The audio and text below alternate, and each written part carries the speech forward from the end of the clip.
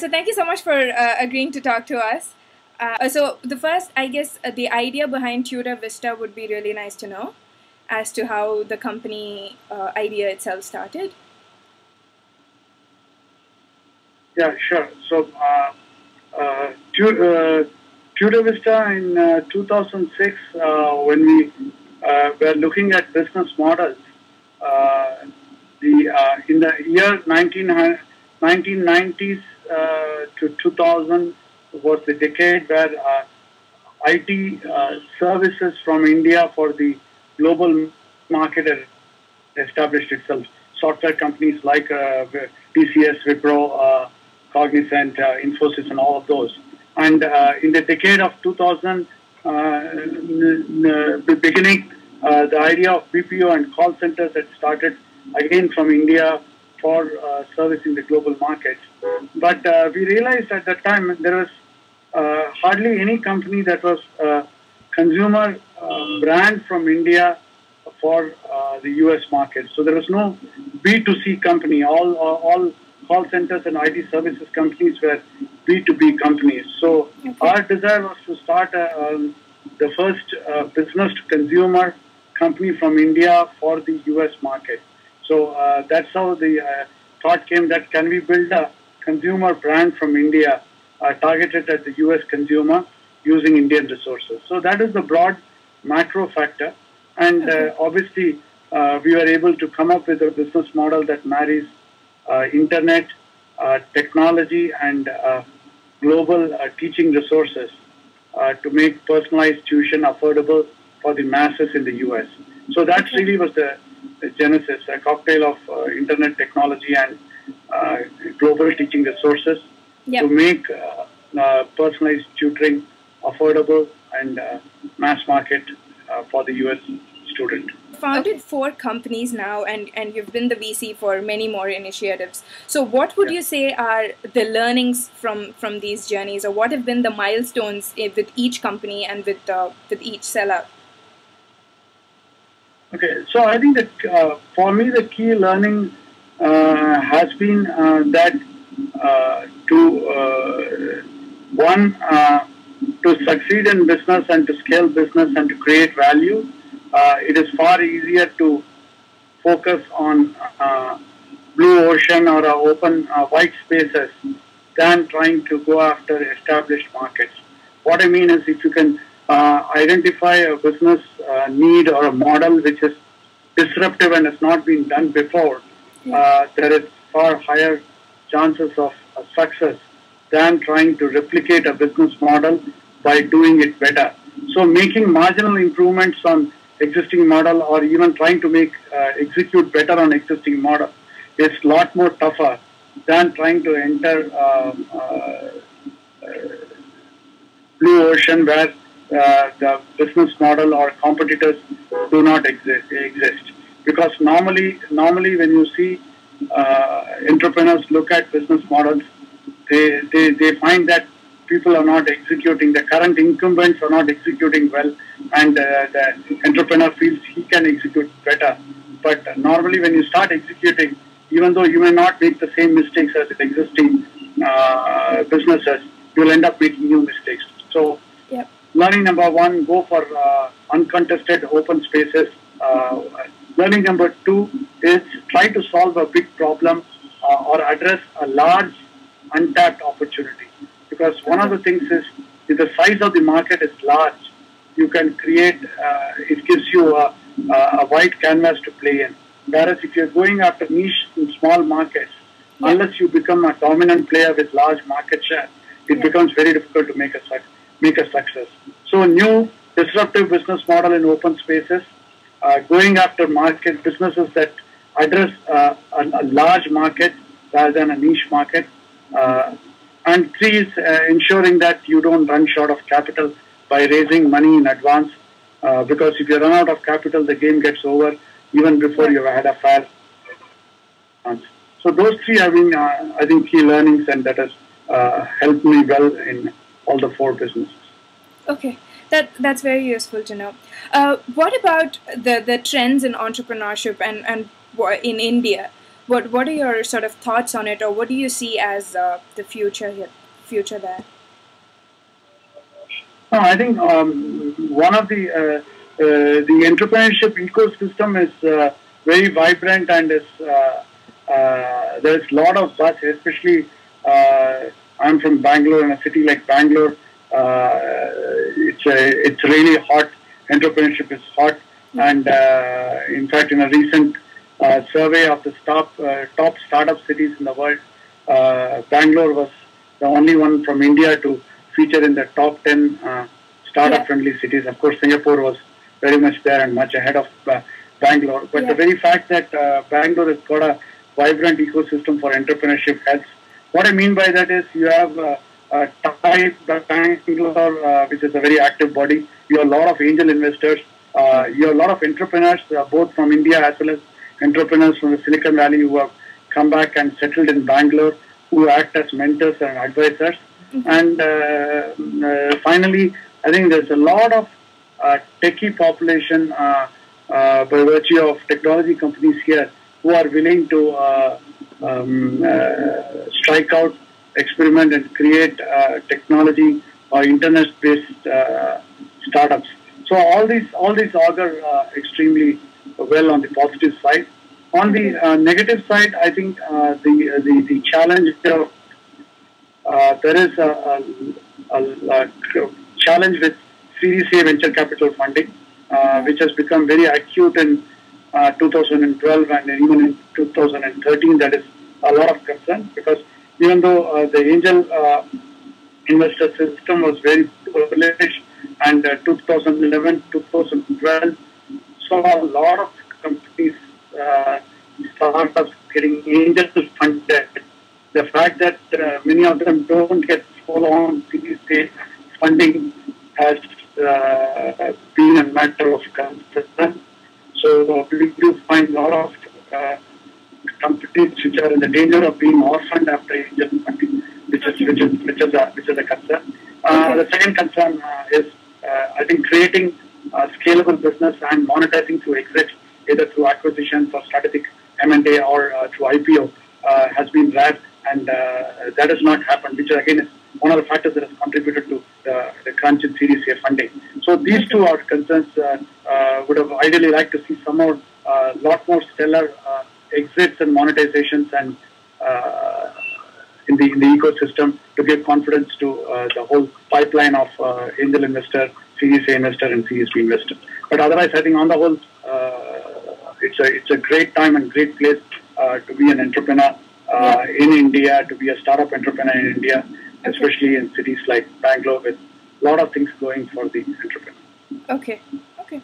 So I know that Tura Vista uses internet as a huge component of the business model, right? So what do you think about companies that sort of use internet in the running of their businesses? Do you see a lot of future there? I mean, of course, all over the world we see businesses some which are built entirely just on internet, and some others which use it as a component, like Tura Vista. Yeah, so I think that's a good question. I do see in India the challenge of see in India it's quite unique in terms of one, it has got unlike like Singapore or New Zealand, Australia, it has it has a large population, a billion plus population, so it's a large market for consumer products and services. But there are while that is good as compared to say Scandinavian countries or even countries like Singapore, the challenge is this population is widely distributed across India, geography of India, and most of them in tier 2, tier 3 cities, where the access and infrastructure is quite poor. So I think while the market is large, the ability for any company to be able to profitably reach to those consumers is quite difficult. So these two factors make technology, internet, e-commerce, disruptive methods of doing business extremely attractive. So I think more than countries which are smaller population are concentrated over one city or one country or places like Singapore. In a country like India, the opportunity for internet to be used as a medium is phenomenal, and that is what we are seeing. Right, so we are talking about a large number of population and a population which definitely needs different ways to be served and serviced.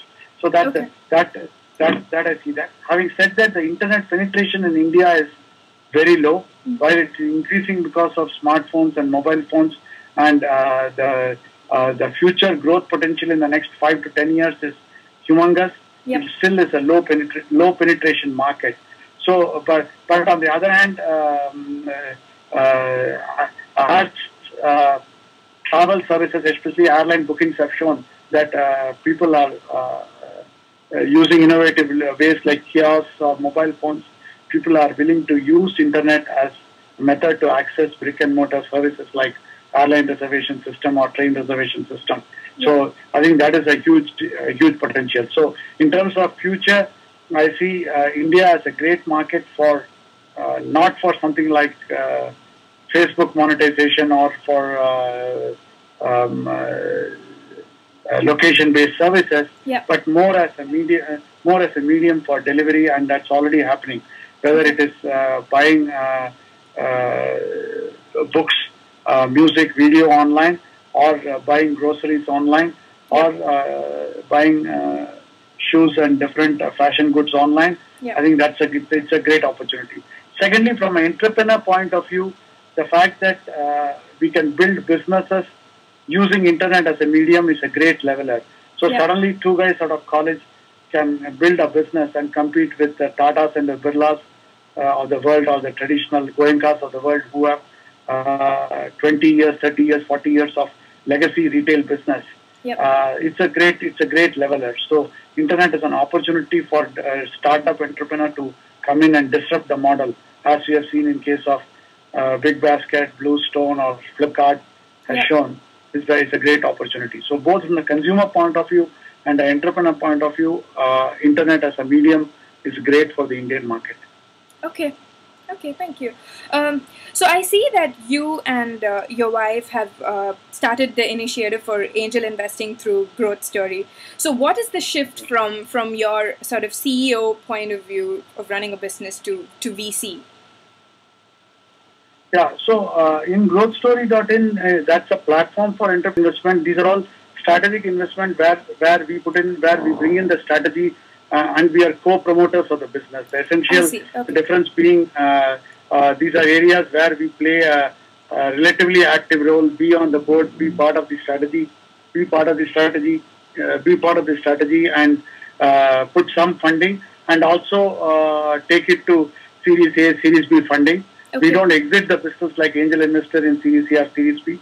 We are co-promoters of the business. So all of the business, we are not only on the board, we are active, we are also co-promoters of the business. So that's the Growth Story platform. The idea here is that there are smart, talented, passionate, and young entrepreneurs with whom we like to partner in growthstory.in and create businesses along with them as co-promoters. So that's really the concept. So it is not really angel, because it is strategic investment as co-promoter in businesses. So obviously it means that it has to be in areas that we understand, we can contribute, we believe in, more than say an angel where I can afford to put money as an angel in, say, a solar power company or renewable company, which is fine because I bet on the sector, but I don't know anything, and nor do I expect to be hands-on. That's not the case that we do. Also, it means that till date, all the businesses are all Bangalore-based, within a couple of kilometers from where we operate in, so that we are able to have the bandwidth to be able to spend the time. That might change going forward, but essentially the common characteristics has been areas that we understand can add value in and are physically located nearby, and where we serve as the promoters, co-promoters. Okay. I'm down to my final two questions. I think I guess you partially answered that. So my question was, what was your investment mantra, if I can say that? So I saw there's Bukhara, there's jewelry, there's travel, there's grocery. So there's across all different platforms. So what do you look for in an idea? Again, there are two parts to the answer. One is it needs to be something that we can add value, understand, and can contribute in, which is why these are biased. You don't see a solar energy company, or you don't see a fuel cell company or something like that. Yeah. The other part is we are trying to go after large opportunity which solve a pertinent problem in India. For example, if you take bigbasket.com, which is an online grocery venture, right? In India, in metros, if you take, the people just don't have the time. The traffic is horrendous. People can't. There is no glory in trying to go and shop in a market for grocery after working hard throughout the day. There is no pleasure in it. The parking is a problem. Now, how do we make life simple for the working couple or for people? Can we? 80% of the purchases are planned purchases. Can we take the TDM and the issue away from them? So that's an example. That's a problem that we are trying to solve, and every household goes through it. Every household needs milk, bread, eggs, rice, vegetables, meat, which we are trying to bring it to the home in a design package. Give the opportunity. Same thing if you take Bluestone, for example. Where does today's contemporary Indian women between aged from 20 to 45, where does she get a choice of designs from the comfort of her home, which is not clunky jewelry, which is not clunky old age jewelry, at the same time which is contemporary, and have the choice to be able to see 2,000 different designs, right, and pick from them. No retail jewelry store can afford to stock so much of jewelry and be profitably be able to service. The real estate costs in India are even higher than most of the places like Bangalore or Bombay is higher than Singapore or higher than Manhattan or as much as Japan. So that being the real estate cost in India, you can never have a large store with 2,000 SKUs to be able to show the designs to the Indian woman who is our target customer. So that is, we have the ability to be able to do it online.